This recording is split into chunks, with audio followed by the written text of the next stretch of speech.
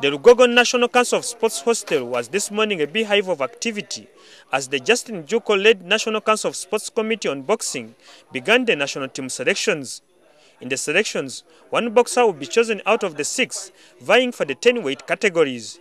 Unlike in the previous occasions, the boxers this time round were given breakfast and lunch, adding to the excitement moments before the beginning of the preliminary bouts. That now they're preparing us for the international competitions, and now they are setting up the environment so that it looks like the same as that one there. So we are really sure that if everything goes well, boxers fight and the selected team will be representing the country and will do well in the tournaments. These boys had to have their breakfast, good breakfast. They had to have their lunch. And then in the afternoon, they'll have the energy and power and the focus to win, lose, but they won't have excuses. Oh, we're hungry. Because a good soldier fights on his stomach.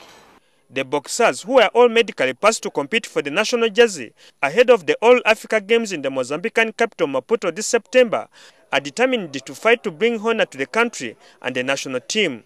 We are going there for competition, and Uganda needs medals because boxing has been out for some time.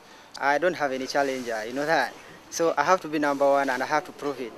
For the first time in recent times, Uganda will send a full team for the All-Africa Games, which doubles as the 2012 Olympic Games qualifiers.